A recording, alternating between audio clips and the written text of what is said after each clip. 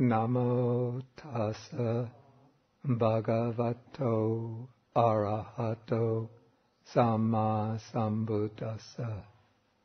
Namo tassa bhagavato arahato samma sambuddhassa. Namo tassa bhagavato arahato samma sambuddhassa. Good evening, everyone.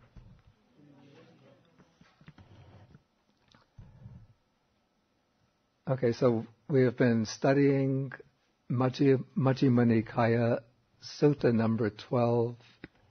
This is the larger discourse or greater discourse on the lion's roar. And last time I was here, we went through the discussion of the 10 powers of the Tathāgata, 10 special types of knowledge that pertain to a Buddha, and the 4 Vaisarajas. These are the 4 types of self-confidence that the Buddha has.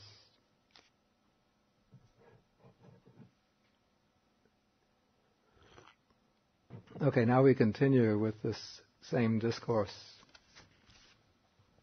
And just to review that the Buddha spoke this discourse in response to an incident that took place. There was a monk by the name of Sunakata, a member of the Lichavi clan, who had disrobed. He left the Sangha, and he went around in the city of Vaisali denouncing the Buddha, saying that the Buddha didn't have any special powers of knowledge and no superhuman abilities. And this former monk Sunakata set a great deal of store, placed a great deal of emphasis upon 2 things, sort of his mark of a true spiritual master. One was the ability to perform miraculous feats that went beyond the ordinary human ability. And the other was the practice of extreme ascetic practices. And so he saw that the Buddha practiced what we call the middle way, whereas he would look around, he would see some of the other religious teachers were undergoing long fasts, subjecting their bodies to all sorts of torments, but the Buddha wasn't practicing this himself and wasn't recommending this to his disciples, and so this made him disappointed with the Buddha. And then the Buddha wasn't openly performing miracles in front of the community. And so this made him disappointed with the Buddha. And so for these reasons, before he disrobed, several times he came to the Buddha and challenged him and asked him to perform miracles and wonders in front of the community. And of course, even though the Buddha had such abilities, but the Buddha didn't try to convince others by performing wonders for them. But the Buddha would emphasize, this is not the purpose of my teaching. The purpose of my teaching is to reach liberation from suffering. If you practice this path, sila, samadhi, panya, morality, meditation, wisdom, then you will gain liberation from suffering. And so Sunakata got the impression, what kind of Dharma have I gotten into? No miracles, no asceticism, just liberation from suffering? What's that? And so then he went around in Vaisali, the city of Vaisali, saying, the Buddha teaches a Dharma, all it leads to is liberation from suffering, that's all. And so now the Buddha is expounding to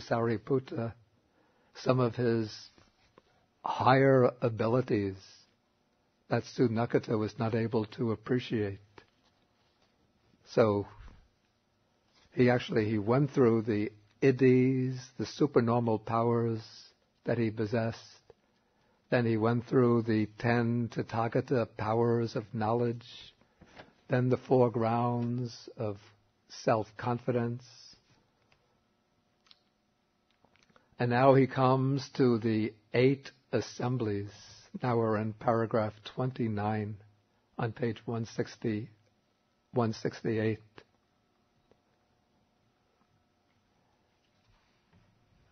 Okay, and this shows, by mentioning the 8 assemblies, the Buddha shows the function of the 4 kinds of self-confidence, the 4, here it's translated, intrepidities.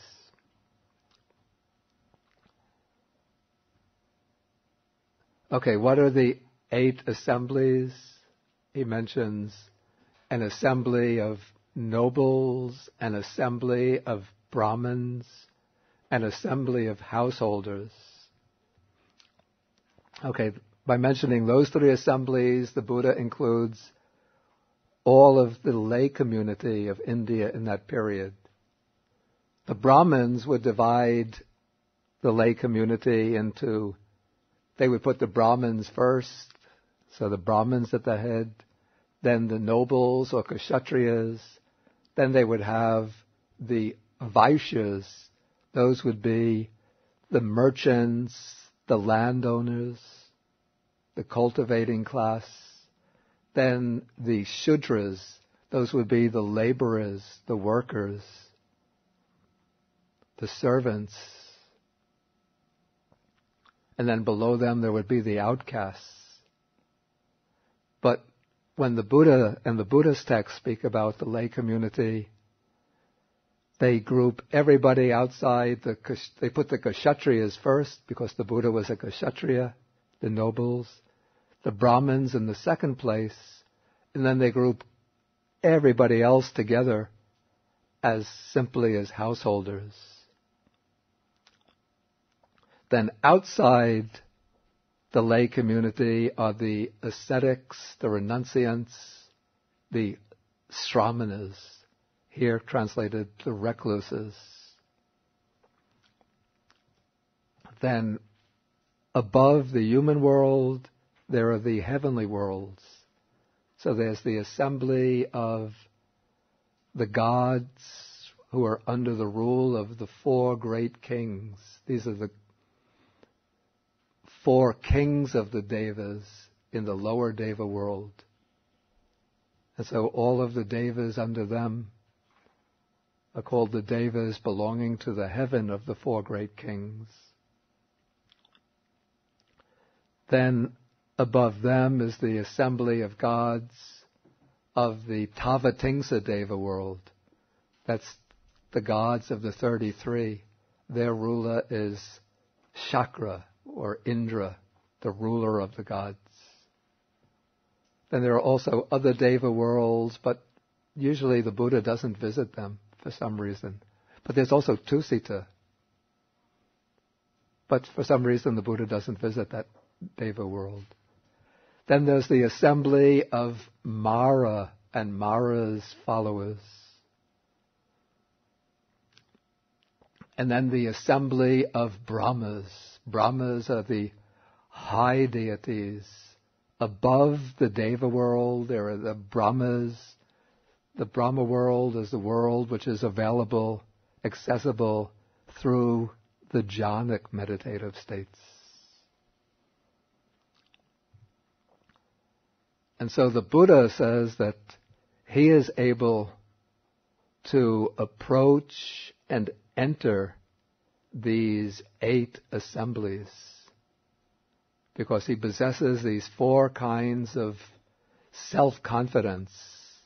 He has the self-confidence through fully awakening, becoming fully enlightened to all dharmas, all spiritual principles. He's self-confident because he's destroyed all the defilements. He's self-confident in that he knows everything which is an obstruction to spiritual progress. And he teaches whatever he teaches to be an obstruction is truly an obstruction. And he has the self-confidence of knowing that he teaches a path that, when put into practice, will lead to liberation from suffering. And so the Buddha says that possessing these four grounds of self-confidence, he approaches and enters these 8 assemblies. And so he says he recalls having approached and entered many hundred assemblies of nobles, hundreds of assemblies of Brahmins, of householders, of recluses, the various assemblies of the Devas and Brahmas. And when he enters these assemblies, he sat together with them, he spoke with them, he conversed with them, and he never felt any fear or timidity, never had any sense that he could be defeated in debate or in discussion.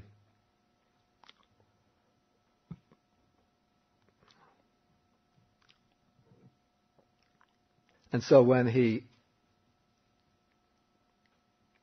sees no ground that any fear or timidity will come over him, for this reason he says, I abide in safety, fearlessness, and self-confidence.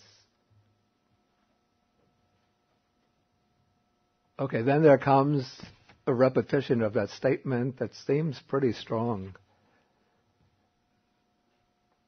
The statement that comes originally in paragraph 21. When I know and see thus, should anyone say of me that the ascetic Gautama does not have any superhuman states, any distinction or excellence in knowledge and vision worthy of the noble ones, that he teaches a doctrine that he simply worked out by reasoning, unless he abandons that assertion and that state of mind and relinquishes that view, then, as surely as if he had been carried there, he will wind up in hell. Again, I have to say the statement seems rather strong to me too. But I think the idea here is that the former monk Sunakata, who was making that statement, was doing so with a mind of hatred and antagonism towards the Buddha. And his purpose was to sway other people and lead them away from following the Buddha's teaching. And he was doing so with a strong commitment or conviction that the Buddha doesn't have any superhuman states.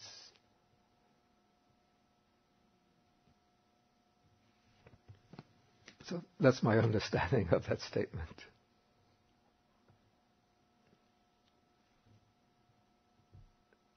Any questions on this point?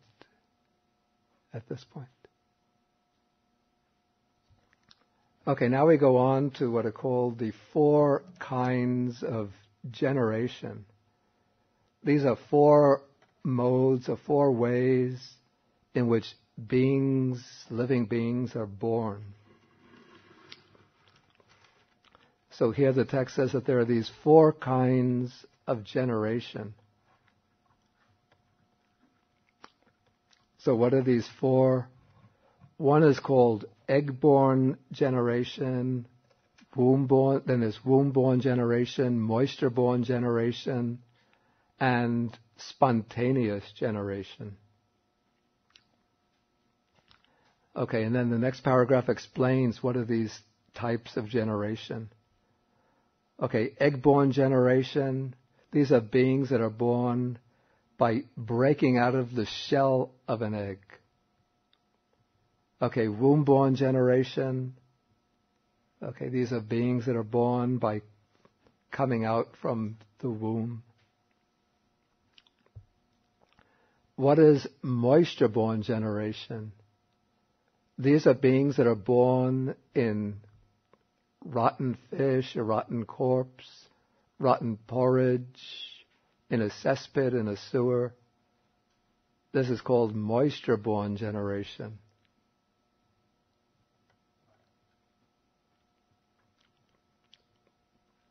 And then there is spontaneous generation.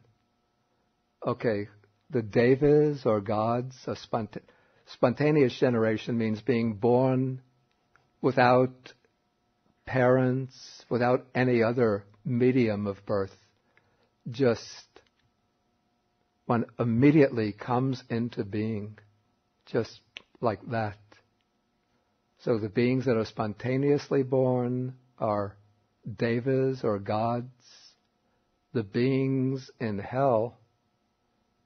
And then the text says, certain human beings spontaneously born.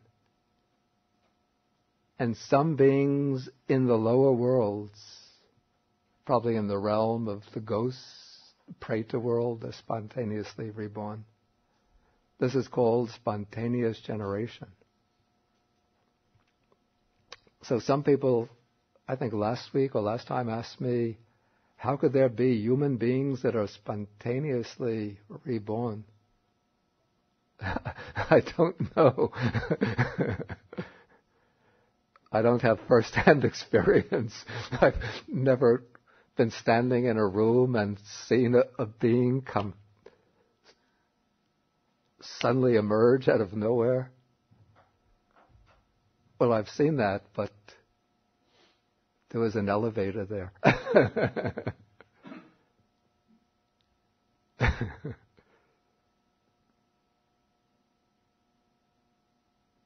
There's no further explanation in the text.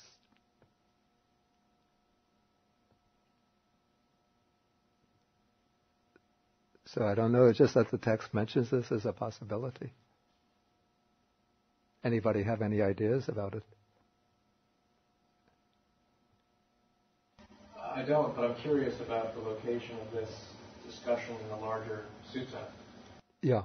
If you can speak about that, why he's going into this at this point. Okay, why he's going into this at this point. It's an interesting question, especially since it's followed by that strong statement, when I know and see thus, should anyone say of me, that you have to fill in the words, that the recluse Gautama does not have any superhuman states, any distinction in knowledge and vision worthy of the noble ones, and so on. This is supposed to be another example of the superhuman knowledge and vision of the Buddha, to be able to know and determine these four kinds of birth. And also I have to say, what strikes me as a little problematic is the moisture-born generation, because beings that are born from rotten fish, rotten corpse, and so on, are also born from eggs, we know today.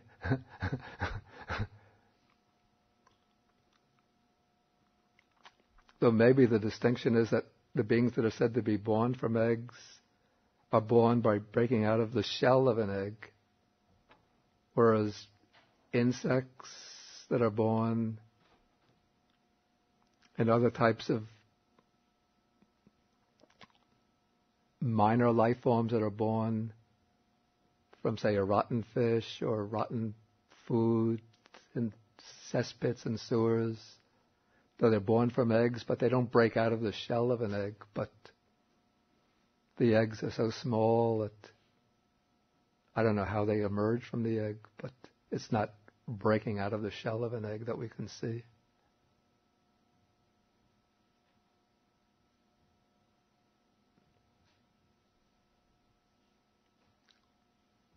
And I wonder whether this classification also is very unique to Buddhism, or whether this could be a common Indian classification which was incorporated into the sutta. This is a question I don't know. I think I've seen this classification in another Indian text, a non-Buddhist Indian text. So it doesn't seem to be especially unique to Buddhism. Yeah, George. Has any mythology grown up over humans being spontaneously born? The question is whether any mythology has grown up over human beings being spontaneously reborn. In India, there's quite a mythology about human beings being spontaneously reborn. I think in later Buddhism, I know in the Tibetans believe there was one of the Indian founders of Buddhism in Tibet, Padmasambhava. The name Padmasambhava means one who originates from the lotus flower. And the legend is that, or the belief is, whether it's legend or fact, I don't know, that he was born from a lotus flower. So that would be an example of one who is spontaneously reborn.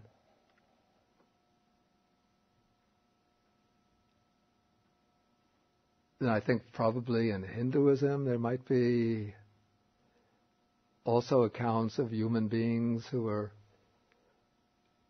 born spontaneously.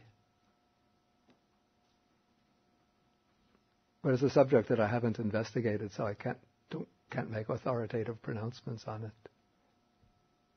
It seems it would make a good subject for somebody's doctoral dissertation. The spontaneous rebirth type, spontaneously reborn human beings in Indian Buddhist literature.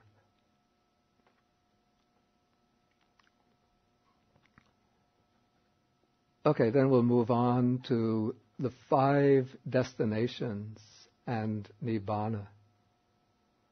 Okay, in Pali, the word here that's translated destinations is the word gati. I write this.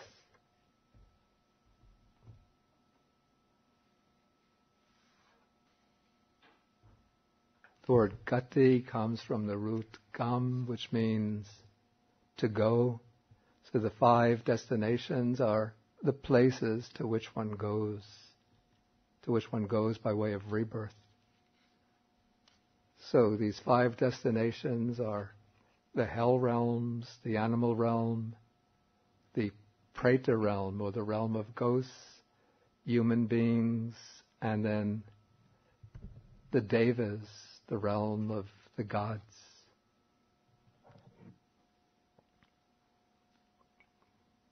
And now the Buddha makes a statement which shows his understanding of these realms and of the way that leads there.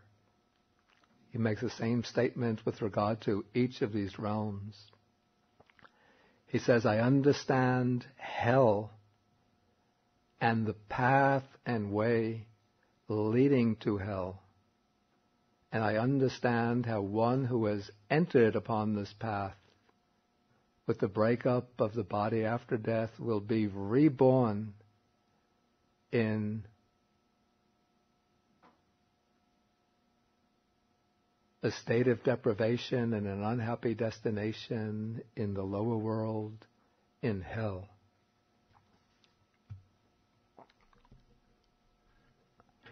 Then he says, I understand the animal realm and the path and way leading to the animal realm. And I understand how one who has entered this path on the dissolution of the body after death will reappear in the animal realm. And then the same statement is made about ghosts, the human realm, and the realm of gods, the Deva realm. Then in the 6th place, the Buddha speaks about Nibbana, the state of liberation. He says, I understand Nibbana and the way and the path and way leading to Nibbana. And I also understand how one who has entered this path will, by realizing for himself with direct knowledge here and now enter upon and abide in the deliverance of mind and deliverance by wisdom that are taintless with the destruction of the taints.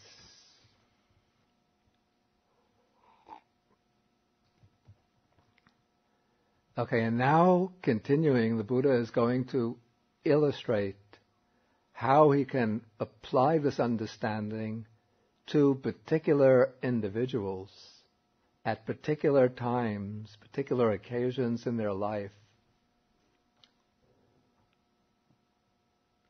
Okay, by encompassing mind with mind, that is, the Buddha uses his own mind to understand the mind of another person. And then he can know that this person is so behaving, so conducting himself, not only in his outer actions, but also by way of his state of mind. And he has taken such a path that on the dissolution of the body, after death, he will be reborn in the state of deprivation, that is, in hell. And then later on, using his divine eye, he will see that this person, after death, has been reborn in the hell realm and is experiencing exclusively painful, racking, piercing feelings. Then the Buddha illustrates this with a simile.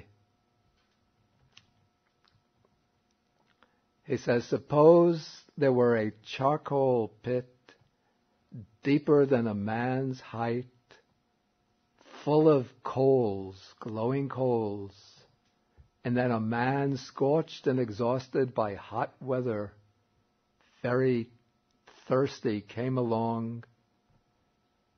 Then we have this phrase here, going in one way only and directed to that same charcoal pit. And this expression that's translated here, going in one way only,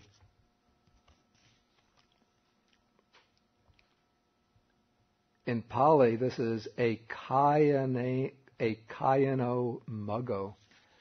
This is the expression that comes in relation to satipatthana, which is often translated as satipatthana being the only way for the purification of beings.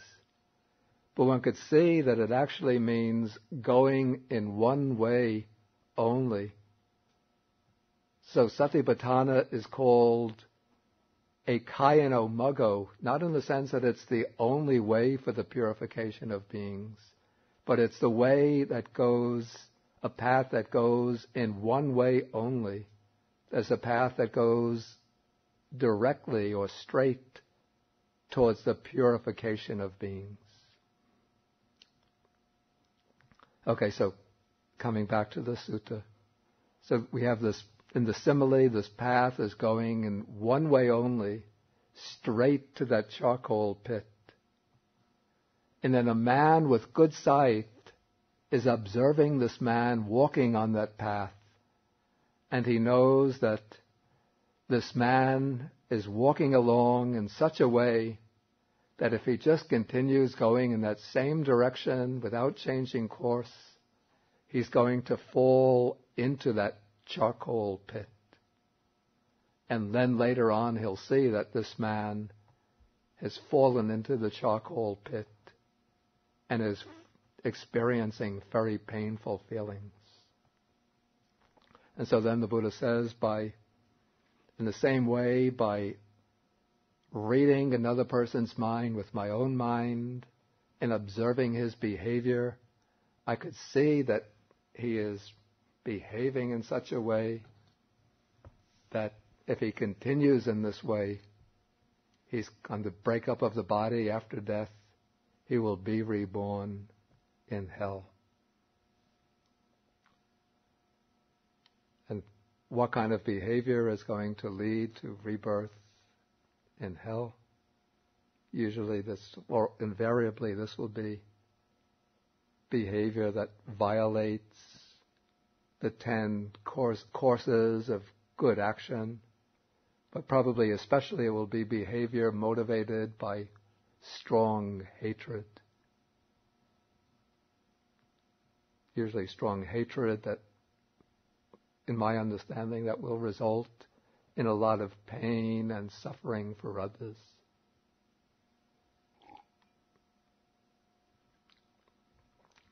Okay, now basically the same pattern is now applied to the case of another person who's behaving in a somewhat different way. So the Buddha applies his mind to understand the mind of this person, and he sees that this person is behaving in such a way that with the breakup of the body on death, he will be reborn in the animal realm. And then he sees for a fact that on the breakup of the body after death, this person was been reborn in the animal realm. And here he's experiencing, here the feeling is described not as exclusively or extremely painful, racking and piercing, but it's described simply as painful, racking, piercing feelings. Because the suffering in the animal realm is not as extreme as the suffering in hell. And the simile is different. Here is the simile of a cesspit.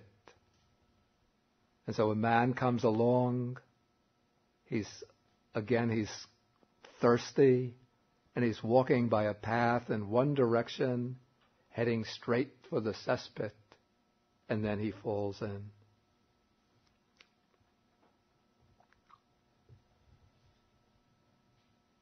In the third case, third simile, or the third case of the third person, the Buddha observes his mind and sees that this person is behaving in such a way that after death he will be reborn in the realm of the pretas.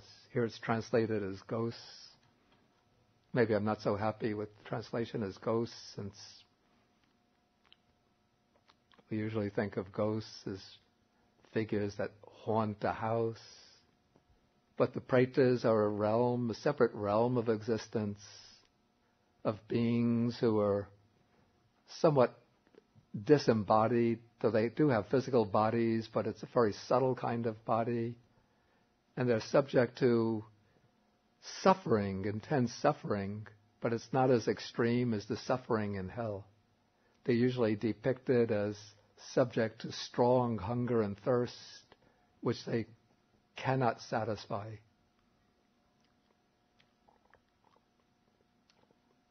Okay, so the Buddha observes this person behaving in such a way that they're heading towards this realm, and then at a later time he sees that this person has in fact been reborn in the realm of ghosts and is experiencing such painful feeling. And what is the type of behavior that leads to rebirth in the realm of ghosts? Again, it's action that violates the 10 courses of unwholesome behavior, but it's usually considered to be extreme selfishness or miserliness, extreme avarice or clinging to possessions, refusal to part or to give, or resentment against the good fortune and success of others.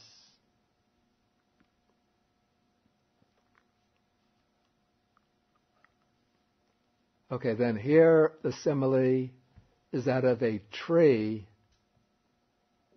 growing on rough ground, and the tree has only scanty foliage, So it gives a dappled shadow. And then a man comes along very weary and thirsty, heading towards that same tree. And if he wants to get some relief from his weariness and thirst, and he sees that tree, and he tries to get some coolness from the tree by relaxing in the shade of that tree, there's not much shade cast by that tree. That's an illustration for the suffering in the realm of the pretas. It's not extremely intense misery and suffering, but it's like one doesn't get much relief there.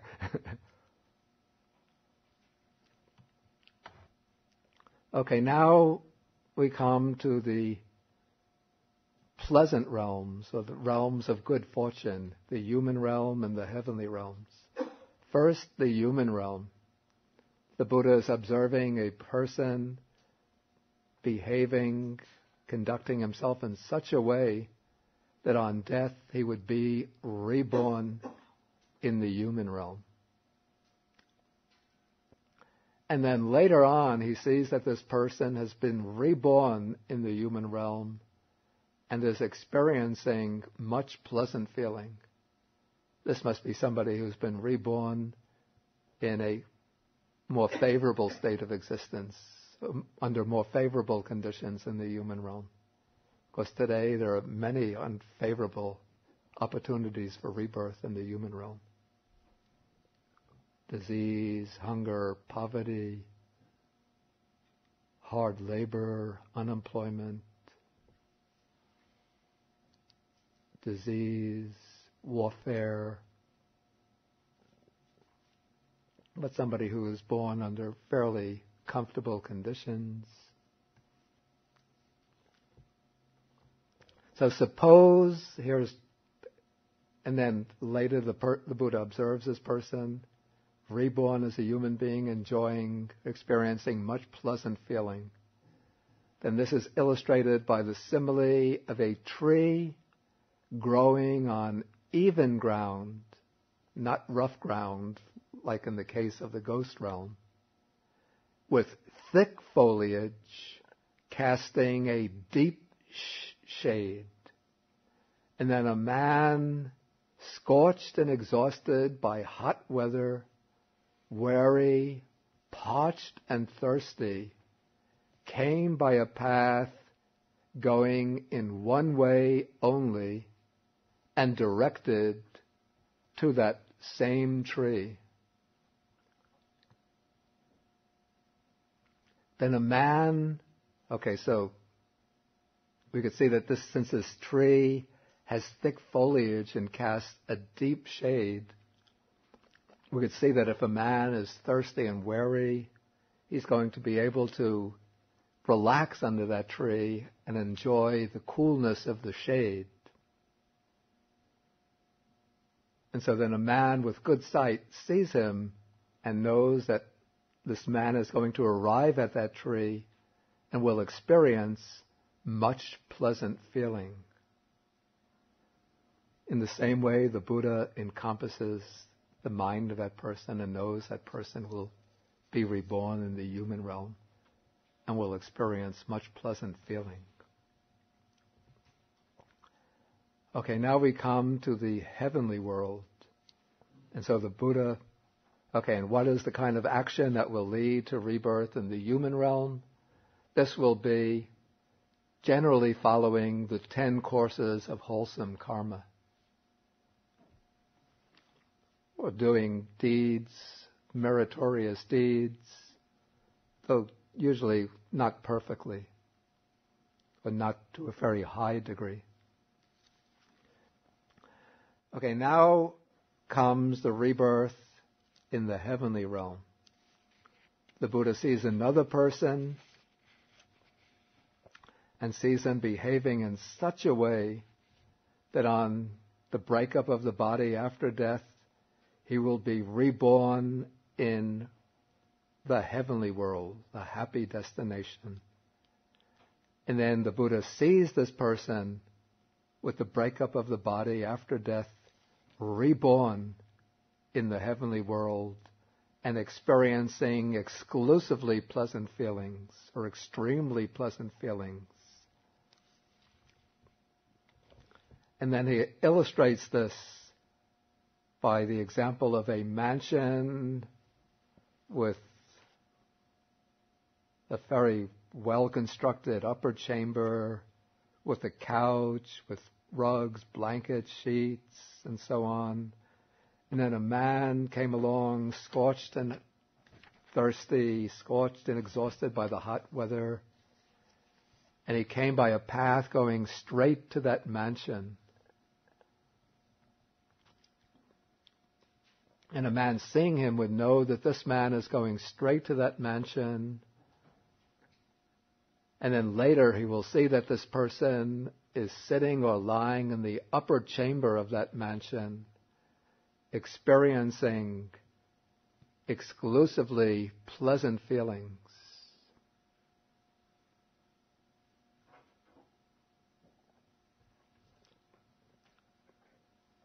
Okay, so that illustrates rebirth in the heavenly world.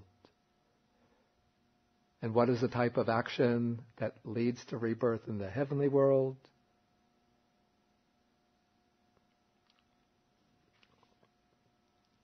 Again, it's following the 10 courses of wholesome action, following them to a higher level, observing them consistently, or performing meritorious deeds, generosity, morality, practicing the virtues like loving kindness, compassion,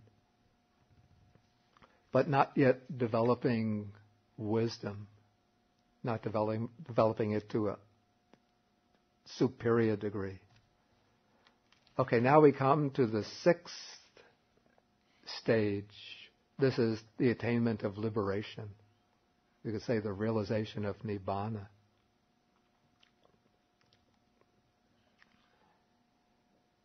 Okay, so now the Buddha says, by encompassing mind with mind, I understand a certain person thus. This person so behaves, so conducts himself, has taken such a path that by realizing it for himself with direct knowledge, he here and now will enter upon and dwell in the deliverance of mind and deliverance by wisdom that are taintless with the destruction of the taints. Notice that this is not an attainment that's going to take place with the breakup of the body after death, but this is an attainment that's going to take place here and now. That means in this very life. An attainment that this person will realize right in this very life itself. And this is going to take place through or with the destruction of the taints, with the destruction of all of the defilements.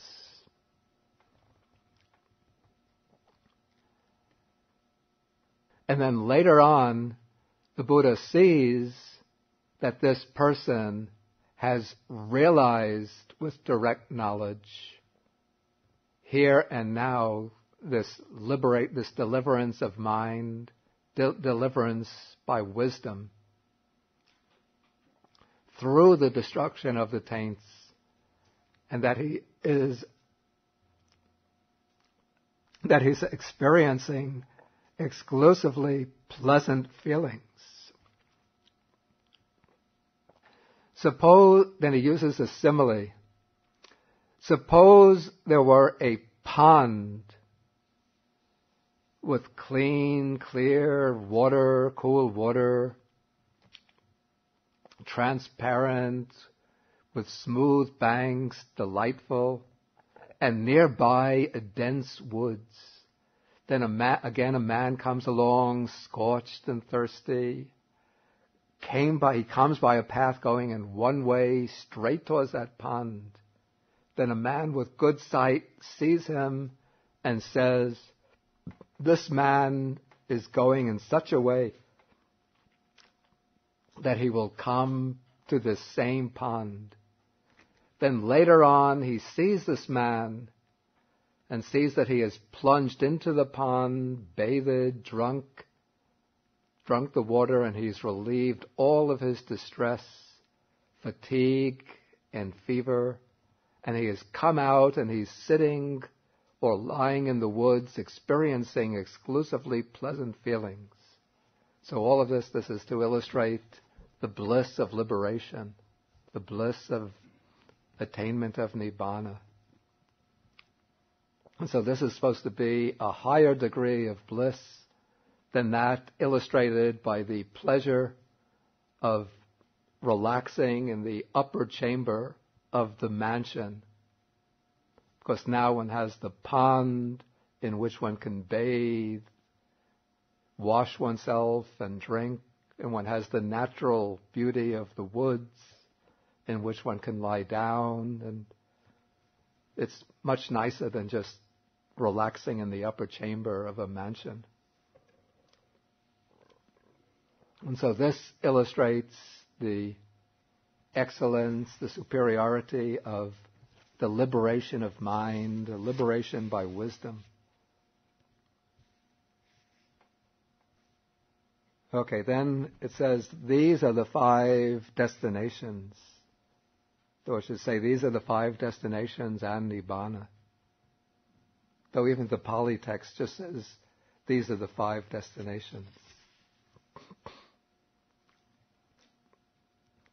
Okay, then the Buddha, again, he winds up by making that same statement, that if anybody, when the Buddha has this knowledge, if anybody should say that he doesn't have any kind of superior knowledge and vision, that he teaches a doctrine that is merely worked out through his own reasoning, then unless he abandons that assertion and that state of mind and relinquishes that view, that is, if he keeps on holding to that view, keeps on maintaining that state of mind and presenting that assertion, then he will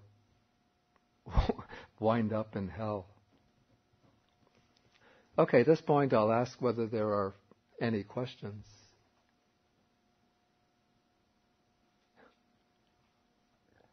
Yes, June. What is hell in Buddhism? Okay, the question, what is hell in Buddhism? Okay, according to Buddhism, there are these 5 realms of existence. And these realms are not just purely metaphors or symbols, but these realms have a kind of actual existence. But these realms are impermanent states of existence into which living beings are reborn as a result of their karma. So when beings perform karma, that is volitional action, of the type that is appropriate or attuned to these particular realms of existence, then they will be reborn into the realms of existence that exist as the appropriate sphere for the fruition of their karma. So in Buddhism, hell is a realm of extreme pain and suffering. And so those beings who perform extremely strong, unwholesome karma, this would be karma actions that are rooted in greed, hatred, and delusion. But for hell, I would think especially karma that's rooted very strongly in hatred. Through that karma, they will be reborn in the hell realm, and then they will undergo pain and suffering in that realm. That suffering will be the maturation of that unwholesome karma. And when that unwholesome karma is fully matured, fully when it fully exhausts its fruit, then they will pass away from the hell realm and then take rebirth elsewhere. And so we could say that the realms of rebirth in Buddhism are not realms of reward and punishment, since there's no deity that stands outside of the different realms of rebirth that is rewarding the good people for their good deeds and punishing the bad people for their unwholesome deeds. But through a natural law of causation, of moral cause and effect, those who do unwholesome deeds propel themselves into the realms of suffering. And then their unwholesome deeds bring the suffering upon themselves. They bring these states of misery and suffering upon themselves. And then when the misery and suffering has brought its fruit, then they pass away from those realms to take rebirth elsewhere. Similarly, for the heavenly realms, those who do virtuous, meritorious deeds are reborn in the heavenly realms as a result of their meritorious karma. Then they enjoy the fruits of their meritorious karma through the desirable results of a heavenly rebirth. Long life, a lot of bliss and pleasure, power, good health, radiant bodies, and then they'll enjoy that good result for a long time until they've fully exhausted that good meritorious karma. Then they pass away from the heavenly realm again to take rebirth elsewhere. And it's said that the human realm is something like the central processing agency where eventually beings come back to the human realm and then create new karma which will lead them to other realms within samsara.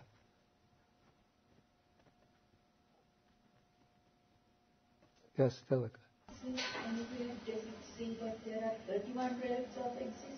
Okay, the question, isn't it said that there are 31 realms of existence?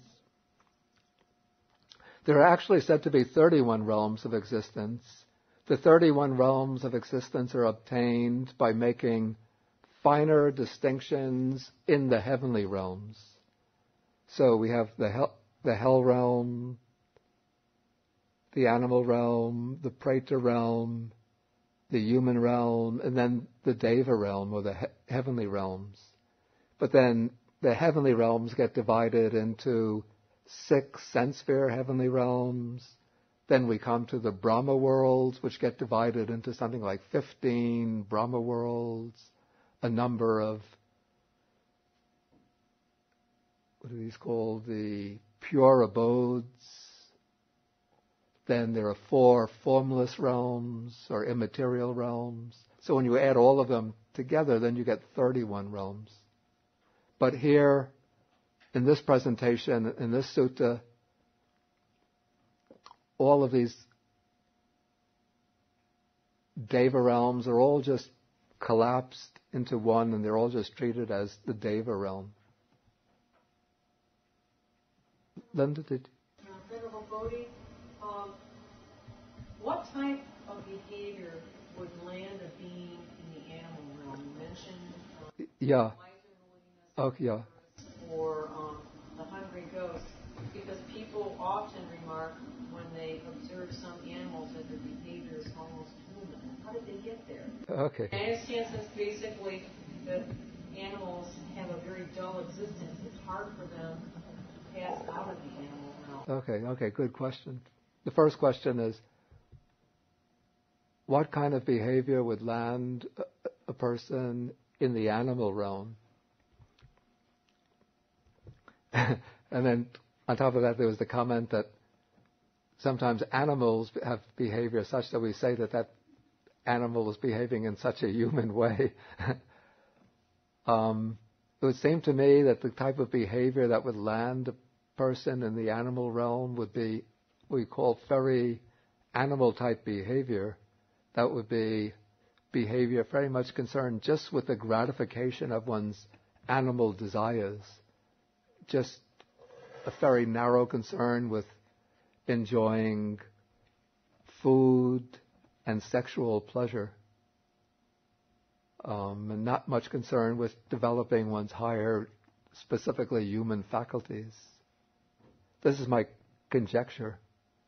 The texts usually just speak about the 10 courses of unwholesome karma as leading to the hell realm, the preta realm, and the animal realm, without specially emphasizing one type of behavior as leading to one realm rather than the other. But I would think that it would be more brute animal behavior leading to the animal realm. But there's such differentiation in the animal realm, so many different types of animals, that I would think that there are many different types of behavior that would lead to different types of animal existence. Like a cow is very much just concerned with eating, satisfying its desire for food, but it's very gentle and generally harmless. Whereas a wolf or a tiger is quite ferocious. So I would think a human being who is tiger-like or wolf-like, quite ferocious, but not so bad as to get a hell-like rebirth, might be reborn as a wild animal like a wolf, a tiger, a lion. Whereas a human being who is just sits in front of the television, flicking, watching the sports, munching on snacks, might be heading for an animal rebirth.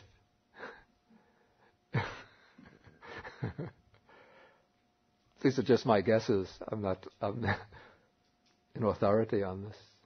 Then what you say about once one gets reborn as an animal, it's very difficult to get out of the animal realm. That is what is said in the suttas, that why it's so important to avoid the animal realm, because once one gets into the animal realm, it's very, very difficult to get out of the animal realm, because the passions of the animal are what dominate its behavior, its conduct, its thoughts. And so its mental life, it's dominated by these forces of animal existence. And so once one is reborn there, it becomes very difficult to get out. But you say animals do exhibit human traits, so I would think that sometimes when animals do show especially worthy traits, sometimes the capacity for self-sacrifice, consideration for others, that could be perhaps the wholesome volition that will lead it out from the animal realm back to the human realm. That is my speculation. Yeah. Why did the Buddha did not mention 6 realms of existence? Yeah, why not 6? In the old suttas, one finds only 5 realms are mentioned as separate realms.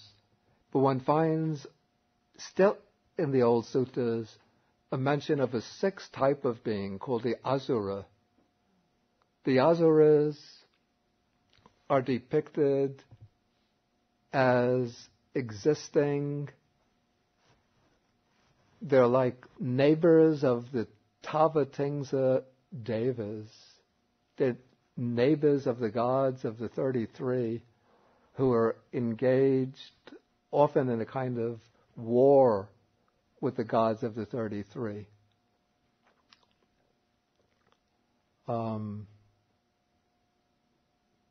So there's, in certain suttas, especially in Samyutta Nikaya, one reads often of the battles between the asuras and the devas, the Tathāgata devas.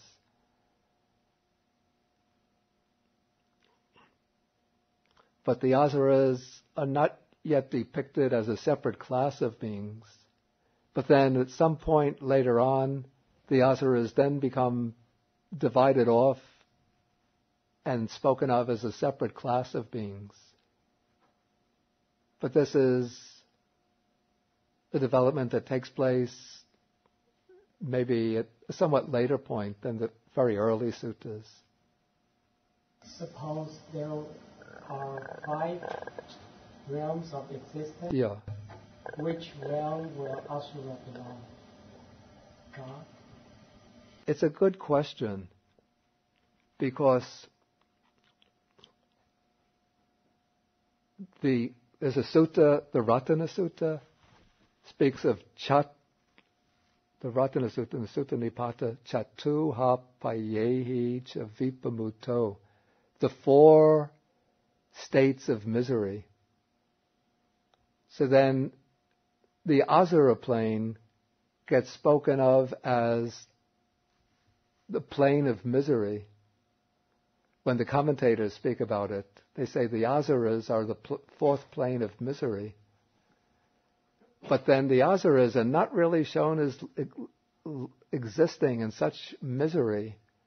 They're almost like the Devas of the 33, like the Tathāgata Devas, just a little bit rougher, a little bit like rough cowboys, but almost like the Devas of the 33. So then the commentators say that the Asuras that are classified as the 4th plane of misery are not the Asuras that are fighting with the Devas of the 33, but these Asuras are another type of being that exists in the Preta realm, part of the Preta realm. But that explanation isn't so convincing to me, because then it would seem that if they're part of the Preta realm, why break them off and call them a separate realm? So I don't really know. I just don't have an answer.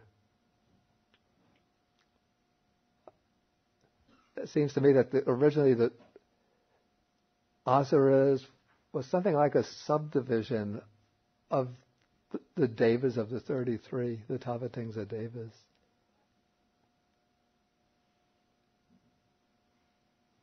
But they have enough difference so that later on they just got separated off to become another realm. Okay, somebody here had a question? Peter? The word merely, before hammered out by reasoning, it's in square brackets. Is that an editorial addition? That's an editorial addition, yeah. And I'm wondering, clearly you don't want to say that the Buddha wanted to distance himself from reasoning. So putting merely means it's reasoning plus the superhuman knowledge, right? I'm wondering, I guess it's not, I guess it would be unattractive to think of it without the word merely in there, right? So. Okay, the question is, does the word merely that's added here in brackets imply that there's some kind of devaluation of reasoning? You see, amongst the teachers of the Buddha's period, there was a group of teachers who were known as Vimamsakas, which we might translate this as the rationalists. These were teachers who did not claim to be teaching a doctrine based on any kind of super-sensory meditative insight, but they claimed to be teaching their doctrine on the basis of their reasoning, their intellectual investigation, and they would just use the power of thought, the power of reasoning to work out their doctrine. And so the Buddha wanted to separate himself from that group of teachers. One group of teachers were the traditionalists, like the Brahmins, who taught their doctrine on the basis of a traditional revelation, like the Vedas, which was handed down by tradition through a lineage of teachers. Then there were the rationalists who used reasoning, logic to develop their systems of thought. And then there were the teachers who taught on the basis of abhinya, on higher meditative experience, higher meditative insight. And the Buddha classified himself with those teachers who taught on the basis of insight through higher meditative experience. One sees these groups, I think it's Majjhima Nikaya Sutta number 100, these distinction of, it comes in 100, but I think I have to say, I think the transmission of Sutta number 100 got mixed up.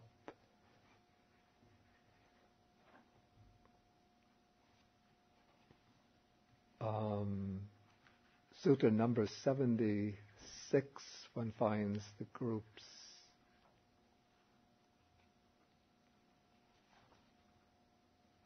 Yeah, Sutta number 76, one finds the groups distinguished more clearly.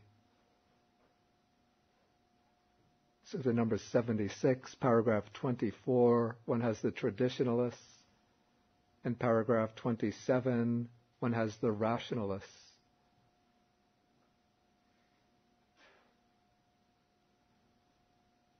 And they are said to teach a spiritual life that is without consolation, wherein a wise person would not live the spiritual life, or if he should live it, he would not find the true way, the Dharma that is wholesome. Of course, it's not based on direct experience. The reason I ask is because it seems like so much of Buddhism makes sense just on the basis of reason. A lot makes sense on the basis of reasoning, but eventually the reasoning has to lead to direct experience, direct realization. Okay, I think we'll have to stop now. And then next week we'll complete the sutta. Okay, we end with the dedication of the merits. Akasata ca bhumata deva naga mahitika punyantang anumoditva chirang rakantu sasanang. Akasata ca bhumata deva naga mahitika punyantang anumoditva chirang rakantu desanang. Akasata ca bhumata deva naga mahitika punyantang anumoditva chirang rakantu mang parang. Etavata ca amhehi sampadang punya sampadang sabbe deva anumodantu sabba sampati siddhya. Etavata ca amhehi sampadang punya sampadang sabbe bhuta anumodantu sabba sampati siddhya.